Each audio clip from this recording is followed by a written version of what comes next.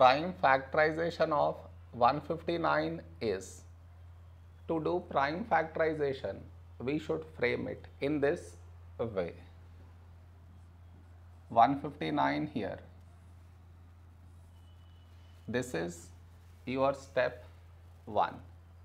Next, in this number, last digit is 9, which is not even. So this number is not divisible by 2. Next prime number 3.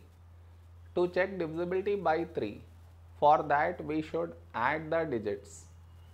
1 plus 5 plus 9, we get 15.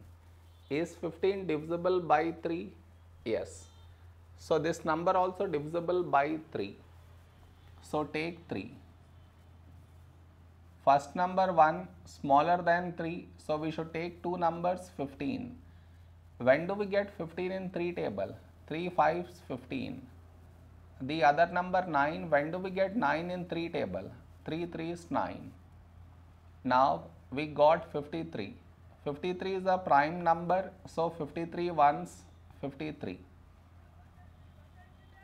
Therefore, prime factorization of 159 is the product of these numbers, that is 3 into 53. This is called prime factorization of 159.